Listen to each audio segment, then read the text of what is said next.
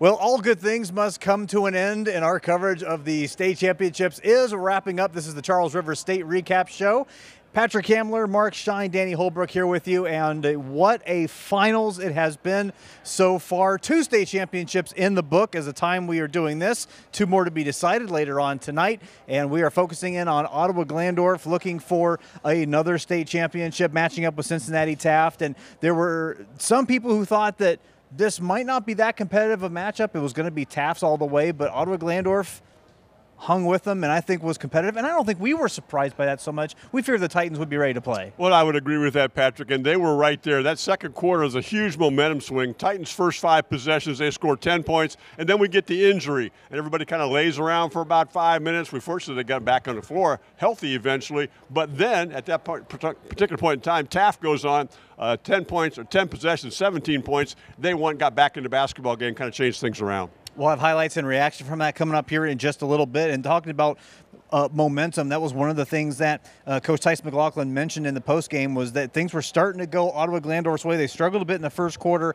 and then that kind of slowed everything down and really stalled the game out for them a little bit. And it seemed like it was a pretty key point for OG at that point in time. It was something that McLaughlin mentioned in his postgame comments. Yeah, it was, and you look at the stats, and they were so similar on both sides of the ball, and it was such an evenly matched game that a play here, a play there, and that kind of thing right there. You talked about that momentum shift, but Ottawa-Glandorf played a great game today. The athleticism and the speed of Taft was I think was the difference, but give credit to the kids from Ottawa-Glandorf, played their hearts out, and just came up short, and unfortunately it's in the state championship game. Well, let's take a look at the highlights in this one. Ottawa-Glandorf looking for their 4th state championship in school history, and they would get rolling in this one. Colin White leading the Titans into the championship.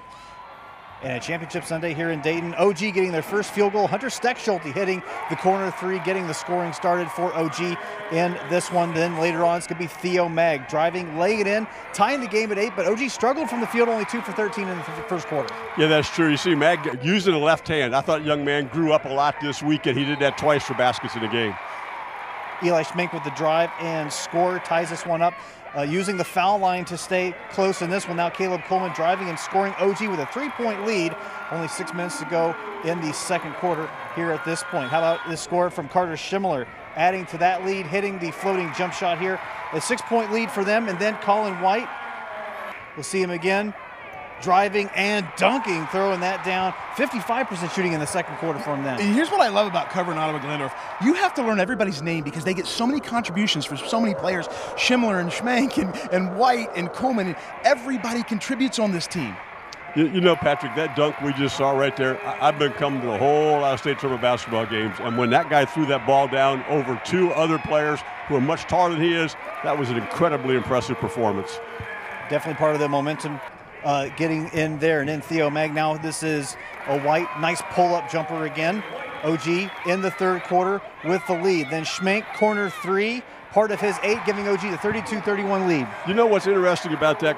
In the first quarter, he put wrap on his left hand, his shooting hand, because he had a floor burner or something on it. He went to the basket 3 times with his right hand to score, and then had to be able to stick a 3-ball in his left hand right there. It shows his versatility. A lot from Cincinnati Taft. Rayvon Griffith hitting the huge 3 to tie it, part of his 12 points on the afternoon. Later, White hitting a tough shot down low to tie this one up at 36. Both teams having leads of 5 or 6 points, but it was very close all the way through. White, you've seen him do a lot of work, getting the hoop in the arm, tying it up at 40 at this point. He does a great job of getting to the basket and creating contact. And he knows exactly where his teammates are when he can't get to the basket. And I said that earlier. He finds the open teammate when he's taken out of the picture, and he does a great job of that. Ian Elmore for Cincinnati Taft throwing it down, giving them a 46-40 lead, only 2:45 to go, but Ottawa-Glandorf showing up with some nice defense and offense as well. White with the finish and the drive, making it 48-45 Taft. Then 6 seconds left, OG with a chance. White, corner 3. That one is off, rebounded by Taft. You think the game's over, that's it. Travel called. They get an opportunity here. OG gets one more shot at it. White, corner 3 again. This time it does not fall. Cincinnati Taft wraps up their 2nd state championship, 2 for 2 in state title games. They come away with the 48-45 win, and you had to like those last 2 sequences. The shot didn't go in, but you had to like those last 2 sequences. The first shot that we saw right there, that's the same play they ran to beat Harvest Prep in their game they had up in January up at their particular place. He ran it all the way to the corner that time to get the corner 3 look. He got a great look. just didn't go down for him. Then they got another shot at the buzzer, and again, just tough luck. And I felt like it was a lot of what ifs, Patrick, because what if the injury doesn't happen and momentum doesn't stop? What if, and this is a big one, what if the officials call the technical on all the kids that ran on the floor before the game was over? There was a whole bunch of cheerleaders, and I'm not saying that decided the game, but what if? And listen, if I got a chance to have White take 2 shots to win the game for me, I'm going to do it every time. And Patrick, along with that, I thought the officials showed great courage to make that travel call. I can understand not the bench call like you're talking about. I can understand it, but to make that call right there, that took some courage on the officials' part. We'll talk a little bit about this a little bit more later on. Right now, we'll take you to some comments from head coach Taft McLaughlin. First off, bear with me. It started yesterday. The old voice started to go, but just what a phenomenal game. That's what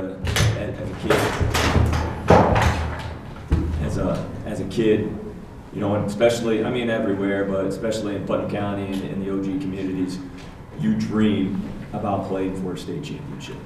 A lot of the times it's your neighbor, your brother, your uncle, has one, been to state. You want those bragging rights. And for these guys to come together this year, when I knew the expectations were going to be strong, but we lost some really good players from last year, and this group really gelled together. And probably there's only one other team that I can think of where day in and day out we had so much fun. And we've got great kids, but for whatever reason, this group came to practice every day ready to go. They came ready to fight. They came ready to scratch, claw, whatever it took, because we're not very big. But you can't measure their heart. And I just thought this was a heavyweight fight. You couldn't ask for a better atmosphere. So proud of the OG communities and all of Putnam County, Northwest Ohio that rallied behind us. Unfortunately, we fell a little short to just a really, really good basketball team. There's a little disparity out there. Yeah. Oh, geez, Al. Fortunately for us, we thought Afrocentric played kind of a similar style. They had some of that similar length, just not probably the strength that Taft had. So we tried to keep a lot of those principles the same because we just didn't have time to really. You're limited. We tried to treat Swain from Afrocentric, I should say. Griffith from Taft, similarly we guarded Swain from Afrocentric, and we tried to keep some of those same principles away from the ball, and probably gave a little bit more help inside to kind of push them and almost dare them to shoot from the perimeter, because we just knew the size discrepancy down there was going to be a battle and something that wasn't in our favor. We were concerned about foul trouble with that size, so I thought our guys did a good job. Came in yesterday at Dayton Christian and had a really good practice and tweaked a couple things, but in short turnaround, and not going to reinvent the wheel. I just thought our guys came out there and executed as well as they could. You just called it a heavyweight fight, and there were only 15 fouls called the whole game. Obviously, that hurt you more than it hurt them. Yeah, absolutely. It's the game's kind of changing a little bit. It's a little bit more physical. I think this guy's going to be leaving me. All right, he's going to go do great things. This guy's going to look completely different next year when you see him play. This guy's going to fill out, and that's really a point of emphasis for our guys right now is to really get in that weight room, and we're going to change some things there, and because the physicality is there, and it was both ways. We press and foul and scratch. Like I said, we got to do all those things to compete at this level. So it was one of those things you got to be able to adjust. And I thought our guys did, for the most part, and it was just a couple of little runs there that fortunately against a really good team like that you can't have. How is it to handle the defensive pressure with all that athleticism they have? Well, to me, it wasn't.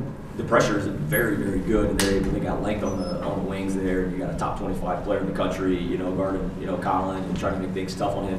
But you got the length on the wings, making it tough for our wings to get open, and all the ball pressure that they're putting on. But then when you do get by that first wave of people, you're running into 6'8", 240. I don't know how big he is. He's a big boy. That's a big freshman. And then you got another, 6'6", lots of length, so, it's not just the initial pressure, it's that second line. When we did get by, we went up and tried to go through contact, and, they kind of bumped us off our line. Coach, the second guys, I thought, your thoughts on that? Yeah, basketball's a game of momentum, and then you throw an injury in there, and he landed hard. You never want to see that in a game. You want to play against their best, and that's what we want to do. We don't want anybody to go down with an injury. I was glad to see him get up and come right back in. But we had the momentum definitely, and between that and the first time for us playing with TV timeouts, there was a TV timeout kind of right after that as well. I think that led into the TV timeout. But like I said, they're really good. They're really good. They make some timely shots. That three at the end of the first half was huge. And I tried to switch at the very end to a 2 or 2-3 zone to give them a little different look, try to get the formation a little bit different. But I was late on the call, and kid made a really good play. It happened one of the first plays of the game.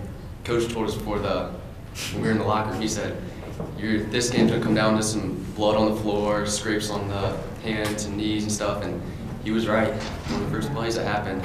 At first it bothered me a little bit, but then towards the end I just forgot about it.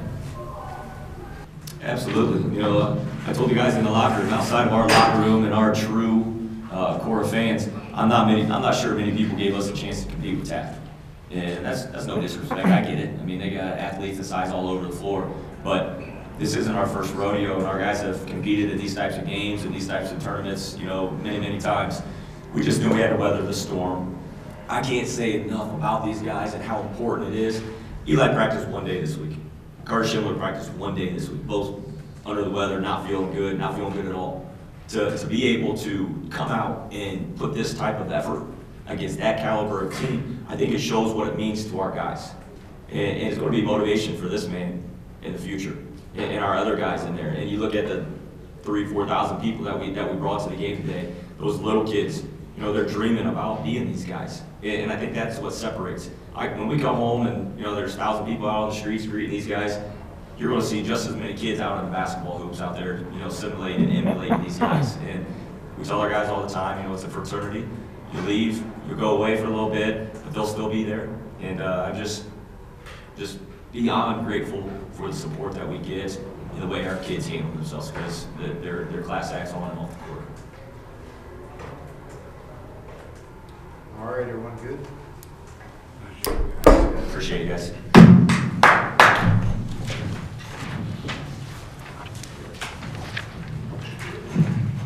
After the press conference, we were able to catch up with Tice McLaughlin and Colin White.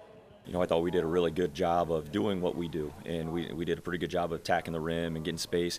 Their size and athleticism is something, we can't simulate. They were able to not only put pressure on us on the perimeter, but I thought that second line is probably what gave us the most problems. As the game went on, we got past, and we were able to get matchups to get our guys typically where they're successful. When you go into 6'8", 6'6", behind that with size and strength, we had trouble finishing in there, and that's why they're the state champs. They're really, really good. They're really talented, but it wasn't due to a lack of effort. Our guys played extremely hard. They did everything that a coach could ask them to do, and for that I'll be forever grateful. Yeah, we told them, our goal was be within 5 in the rebounding and 12 or less turnovers, and we thought if we did that, we'd be there in the fourth quarter, and that's what we wanted. We wanted that last 4 minutes of the game to be right there, and allow our crowd to get involved, and and they were phenomenal. Our guys were phenomenal. We just had a couple turnovers that led to points that were kind of backbreakers, and we didn't have to play flawless, but we knew we had to play really, really good, and we gave them a couple opportunities late, and they capitalized. I don't know if I've had more fun. I really don't, and they'd probably disagree and they would say something different, but I can only really remember raising the voice and really going at them a couple times this year. And that's kind of uncommon in our practices and games and things like that. But they always came with the right approach, and they always came with that next man mentality. Colin, is going to get 20 a game and gets all kinds of recognition. But the other guys, we got 6 guys basically from 6 points to 9 points, 10 points, and it was just a different guy each time. So they didn't care about the playing time. We switched our starting lineups, throughout the year. It was just a lot of fun to be around them. They didn't get too worried. The highs weren't too high and the lows weren't too low. And that's a credit to those seniors. And it's definitely going to be a group that's going to be really hard to replace. Yeah, our guys, they laid it all on the court. Everything they did was, for the team, and different guys at different times. And we talked a lot about being the first ones on the floor, and we were the first ones on the floor. And kind of came back to haunt us on that little possession there. And when you're the game's points are at a premium and it's back and forth, we needed to be able to capitalize on those turnovers and steals. And you got to give credit to Taft. They're as athletic and as talented as we've seen. And I thought they shot the ball pretty well. We did a pretty good job of forcing them to contest shots. And Griffith made a couple big ones, and then 23 was kind of the difference maker. I just want to do it one time. I don't know. Just he's just so explosive. He works really hard at his game, and I think he's just scratching the surface of where he's at. He's a three-sport guy, and when he starts, really that body starts to change. You're going to be watching him. You're going to be watching him on TV every night, and he carried the balls out of practice yesterday. He chills with my little son and talks to the guys. I mean, he's just a humble kid that loves to play basketball, and he's really a product of some great parents and great culture around our communities, and to be the face of the program and to handle himself the way he does, I think it speaks volumes for a lot of different things. You can, it hurts right now, it really does, but just being in the locker room after the game, you're just thinking you could have done this, you could have done that, but sooner or later it'll set in that was a really good season, that was a really good game we just played, and hopefully it's just fuel for next year. I thought they were really overplaying on screen, so I couldn't take it and get to my pull-up jumper. So it was a play, and I kind of just jabbed and saw an open lane and just finished. You got to finish through contact in this game, so there wasn't anyone that was going to stop me there because I had my mindset that this one's going down. It really was. Our seniors really stepped up today. Theo Mag played pretty good, and Caleb Kuhlman and Carter and Eli, they're all steady players. They come every day ready to play, and they were really clogging the lane today. I couldn't get through, and Rayvon with his length, I couldn't get any jumpers off, so my teammates really stepped up. All right, welcome back. First of all, I want to thank Mark Kuntz for helping us out with that last segment, catching up with Tyson McLaughlin and Colin White. But one of the things you guys were mentioning, something else I want to touch on as well, Tyson McLaughlin in the press conference talked about the physicality of the games. And every game that we've seen down here in Dayton has had that physical aspect of it. The refs have swallowed the whistle for the most part. There have only been calls, it seems like, unless there was something really egregious, they didn't call them. And Tyson mentioned that, the physicality of the game was something that was impactful, and I think on both sides. Well, I think there were three plays. One, in that mode that Schmink went to the basket, didn't get a call. White went to the basket, didn't get a call. And then the goaltend wasn't it? I'm not saying they were wrong calls, but neither one of those three calls went in favor of OG, and that was probably part of the game right there. And I felt like Taft's game plan was to come out and really body up on Colin White. And he tried to get to the middle a few times, and I felt like it forced him back into the perimeter. Now, I take away the dunk. He didn't really get to the rim a lot. He had to take a lot of perimeter shots, a lot of outside jumpers, and I felt like Taft's defense really dictated his game today. There was a lot of defensive plays throughout the game. It seemed like OG had some pretty low shooting percentages. First quarter, fourth quarter, I think they shot 25% in the first quarter. They shot 30% in the fourth quarter. However, they kept Taft from scoring for the last 2 minutes of the contest. So OG, in a lot of ways, even though they struggled shooting in the first and fourth quarters, the last 2-3 minutes of the game laid themselves out really well, where the Titans had what I felt like was a legitimate chance to tie and even pull this one out. Absolutely, Patrick, and they did defend well during those particular segments. But here's what else happened. They're down 6, and Carson Fuqua makes a big three. That cut it to 3 right there. That was a huge shot that kind of gets lost in the shuffle. Huge shot by that young man. Yeah, and just we talked about it, and I know the physicality of the play. And we said this earlier, the guys I was sitting around, it's almost like the state came out and told the referees, let them play, let them be physical. I don't know that they did that, but it seemed like, my goodness, I've been to state tournaments now for 30-some years, and I've never seen it this rough. And unfortunately, our area team suffered because of it. And it's interesting just to hear the crowds, the student section. It's a championship game. It's a semifinal, so everyone's amped. Everybody's into it. But it seems that, and this is going back to our coverage of the girls' state semifinals and championships last week, it seemed that the officials, as you said, were more willing to just kind of let the guys play. Is that something that you prefer watching as a coach, whoever, or would you rather they're a little maybe closer to the rule book to hear some of the fans out there, as they might have called it? Well, okay, I'm going to look at it this way. Okay. Go for it, Mark. Go for it. I like a free-flowing game. I want the game to go up and down the floor. I like a free-flowing game, but it was called the same way for both teams. I think you got to live with that. Oh, I completely agree. Every game was called just like that. Every game we've watched this weekend has been very, very physical. Yeah. Yeah, and I think that as long as you're consistent with it, and number two, don't change it up in the last 2 minutes, 90 seconds of the game. Like if you're allowing a little contact, allow that contact in the last 10 seconds of the game as well. Yeah, I would agree with that. And let's put it this way: Ottawa-Glandorf, they're a physical basketball team. Maybe against this team, who was a more physical basketball team, it doesn't show up as much, but they know how to play through contact like that. And you really saw, again, touching on the defensive aspect of it, because there's so much offense that gets credit. You know, 18 points from Colin White. He had 31 points in the state semifinal. Both these teams average 65 and almost 70 points respectively for Ottawa-Glandorf and Cincinnati Taft. Both teams way down below those averages, and you look at the defense really showed up for both of these schools today. Yeah, and you talk about, as a former coach, defense travels. And if your offense isn't working, defense travels. And it's so right. Defense does win championships. And you saw it today, and you've seen it in every game. The defensive stalwarts are stopping the offense, and they're winning games. It was interesting to overhear one of the comments from the someone who was involved with Cincinnati Taft. I don't know exactly who it was. And they left the press conference, and I overheard them say, "Man, let's wait until we leave the press conference before we start talking about back-to-back." Wow. The comments for can Cincinnati Taft do this again start very quickly. But looking on the Ottawa-Glandorf side, you have to feel pretty good. Colin White coming back. You've got a lot of young talent there. I'm not saying do we discuss them getting back here this time next year, but if you're a Titan fan, you've got to feel good about your chances heading into next season with how good a team you're going to have. Well, we just had this conversation a few minutes ago on WIMA Radio with Alex Wolf and myself. You know, they got players coming back, and with the tradition of their school and with their junior high programs and JV programs, yes, you're going to say this is going to be a very good basketball team, but you got to have a lot of things fall your way to get to the state tournament. Yeah, and I'm glad Taft thinks that way, and that's great. But I can tell you this: if they win a back-to-back state title, I'm pretty sure they're going to have to go through Ottawa-Glandorf because there's a lot of talent right there. And once Tyson McLaughlin and his staff learns what they have to learn to play against a physical team like that, they'll put it in the book. And in Northwest Ohio, and I can say this, I've covered sports in other parts of the state. The idea that you would just assume that you're going to be back here next year, that you're going to have a good team next year, and be able to compete at the same level next year is so taken for granted. And this nothing against Ottawa-Glandorf or anyone in particular. I'm not saying that at all. But a lot of schools just do not repeat. We just watched St. Vincent St. Mary's celebrate their 10th state championship, more than anybody else in the state of Ohio. Schools coming back over and over again is a rarity. So you have to appreciate that. So we had a team like Antwerp, who's this is the first time they've been here.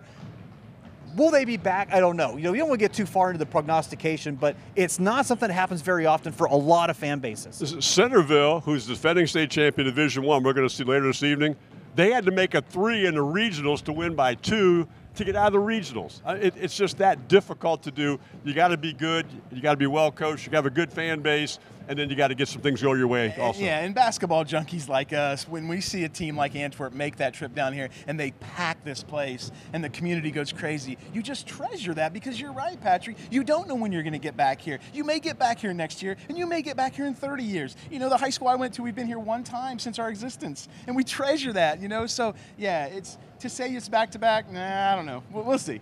New Philadelphia, 82 years and counting. But we were undefeated in 1940. We're going to hang on to that. First ever undefeated team to win the state title. That's it. I'm done talking about New Philadelphia. That is going to wrap up our coverage of the Charles River State Recap. Before we go, I want to thank some folks behind the scenes who made all this happen. Ben Reif, Zach Keith, Ryan Shadowald helping us out a ton with making sure that we look good and sound good. Also want to give a special thanks to Mark Kuntz helping us out with some of the highlights as well. Ben Rice back there going, I don't know about the look good, sound good part of it, but you did the best you could, and we appreciate He's excited because that effort. Tri-Village is here. Yeah, he's in happy Patriot land knowing Tri-Village might win a state title or lose to Richmond Heights. We really don't know how that's going to go. Anything is possible to him who believes. That is going to wrap up our state recap coverage. Mark Shine, Danny Holbrook, gentlemen, thank you so much for helping us out. I'm Patrick Hamler. Enjoy the rest of your night, and it has been a blast bringing you state basketball coverage. We'll see you next time on WOSN. Good night.